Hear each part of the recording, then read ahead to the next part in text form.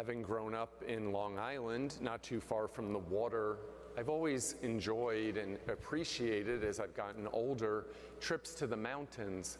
Also, now being from Florida, where our land is very, very flat, to me there's something very fascinating about how the land just comes up out of nowhere, especially in big sky country where you can see the mountains for miles. And if you go for a hike up into the mountains, you have the opportunity to get a view that is unmistakably one of the most beautiful in the world. Because you see things, again, for miles and miles. Sometimes you can see 80 miles out into the distance on a clear day. The air is a little bit lighter, so you have to appreciate every breath. Every ounce of oxygen that comes into you is something that you say, wow, I'm glad that I'm able to breathe and give thanks for the gift of life. We have the opportunity when we go up into the mountains to exert ourselves and to enjoy and appreciate the creation that God made in a whole new way.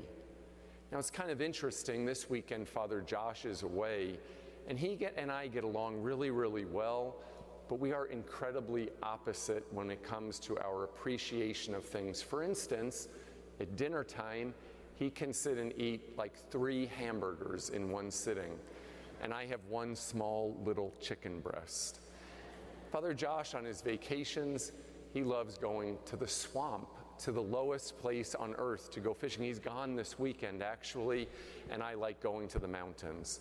So we've kind of determined that we like different things, but even people who like different things can still have a great appreciation.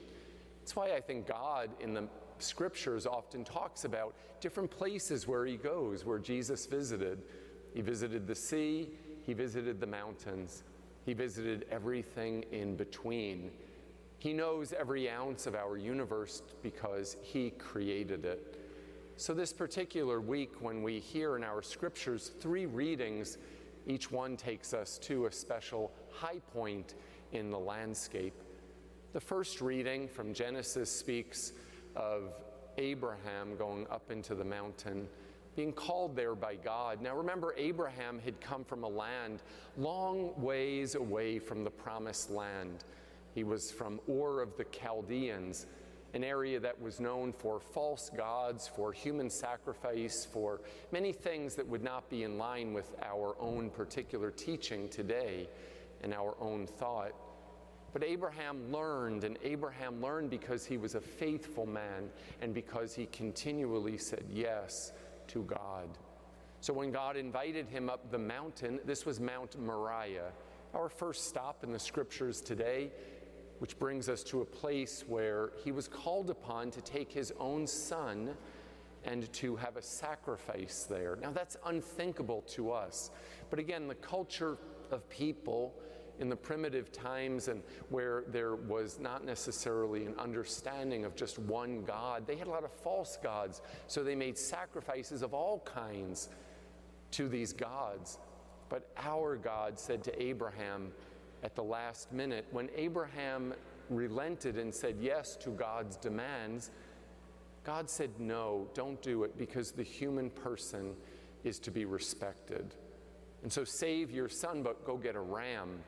Because the human person at the highest order of creation, it was a message to respect the gift of human life, but also a message of fidelity, because he was going to reward then Abraham, because Abraham was going to go and say yes to all of the demands.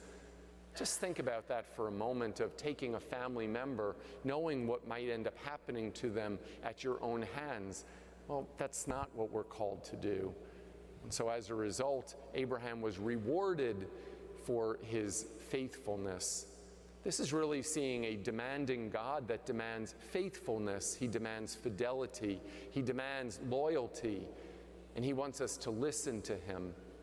How often perhaps do we not even listen to God? We don't know what being faithful to God is because we are not even tuned in to him. And so in this particular scripture reading, we hear about being more faithful to God, and maybe that's part of our Lenten journey. You're here tonight. This is a good start to faithfulness. But what else is God calling you to? Not just here for 1 hour of this week, And this should be a high point in the week, coming to appreciate the gift of the Eucharist. But how is it that when we go from here, we are continually faithful to God, listening to Him and saying yes?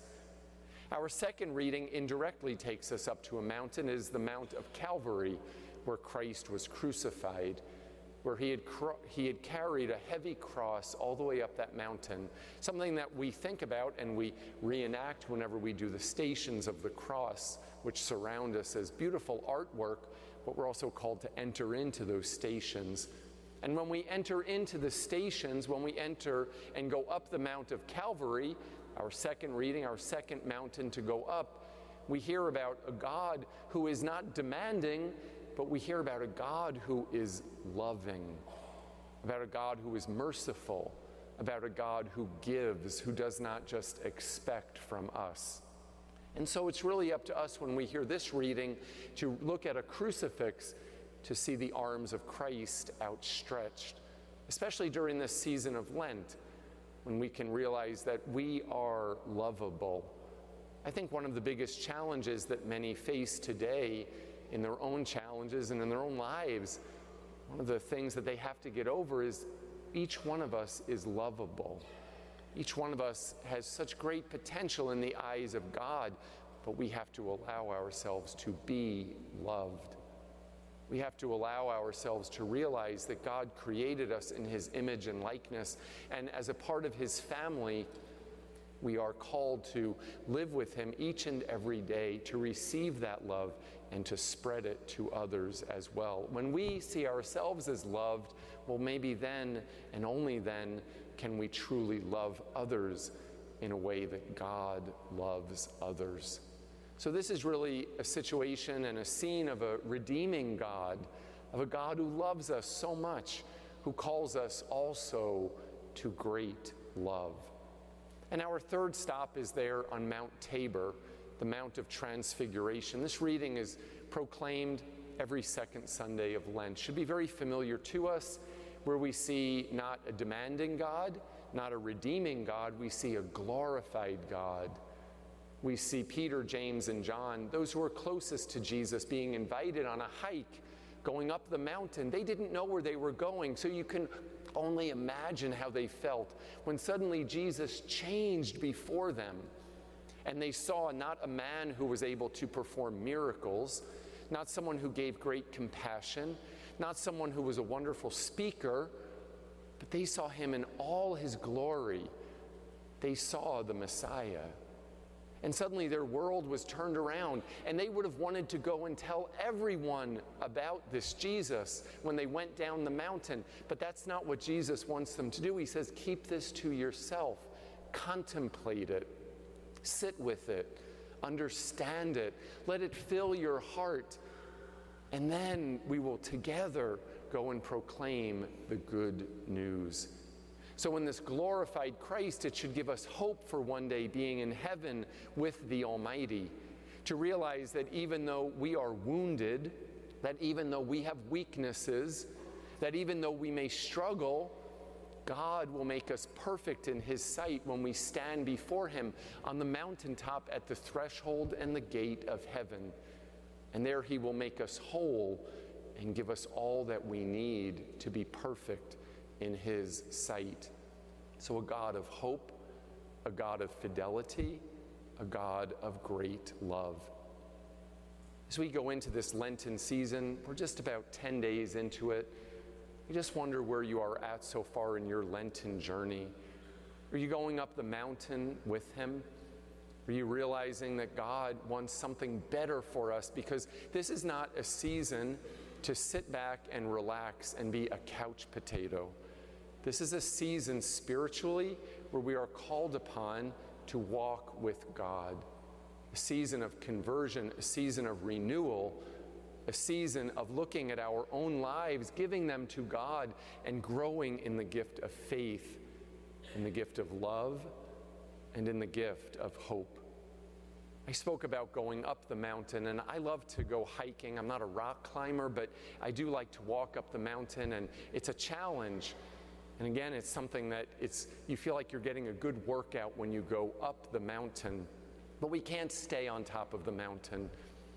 The apostles, they wanted to make memorials, or tents as they're called in the scripture, to Elijah and to Moses and to Jesus, to say, we've been here in this place, but that's not what we are about.